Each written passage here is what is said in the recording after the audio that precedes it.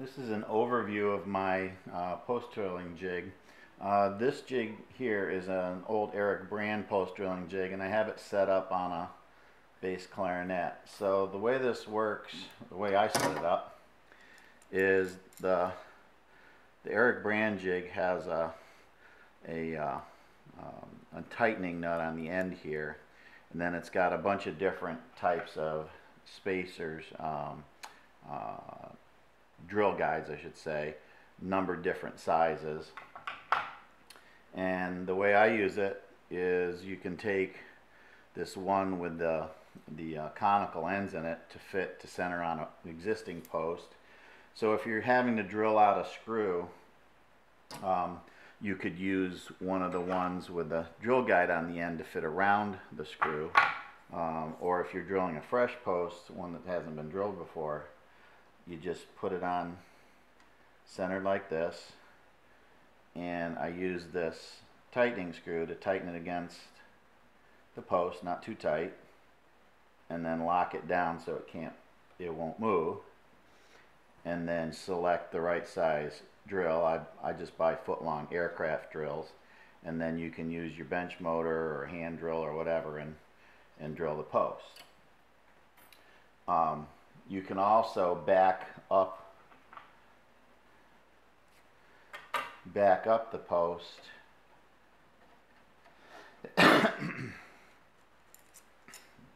with another one if you want to make sure the guides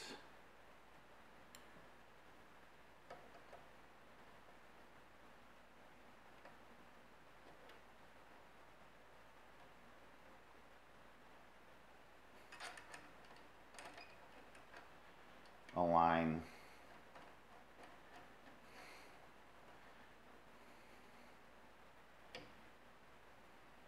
you can do that. Just make sure the one on the other side is bigger than the one you're trying to drill, otherwise you'll probably dull your drill bit because the guides are hardened steel. So that's one way to set it up. I also have a shorter version, so if you're doing your cross drilling posts this way, you can set it up that way.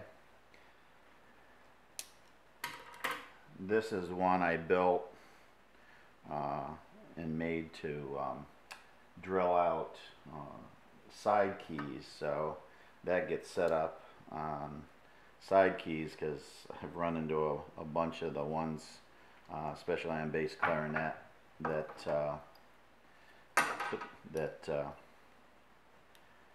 are broken on the side keys. And so that gets set up here.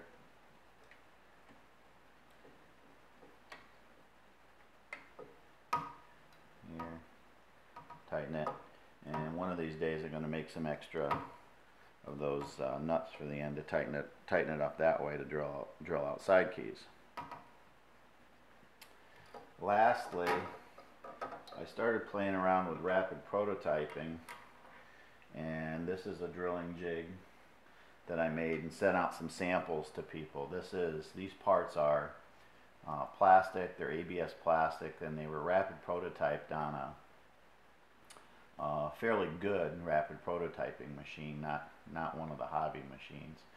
And so what I did was essentially copied the Eric Brand jig, made it similar to that, and then what I do is I drill and turn the guides and harden them, and these are just put in with a dab of super glue into this little hole.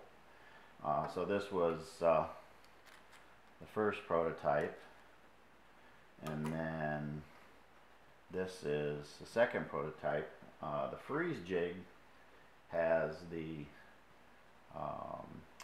square rod on an angle, which is kind of nice because then you're always sure if this wears, you're locating on this V to keep it centered. So I thought that was a good idea. So these are rapid prototype. These work pretty well, and I've got a couple of different sizes for these, all you have to do is glue them in, glue your guide in place, and you have a fairly inexpensive drilling jig.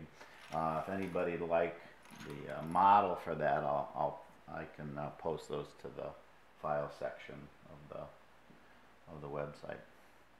So that's it, and so just to see it all in one place, this is my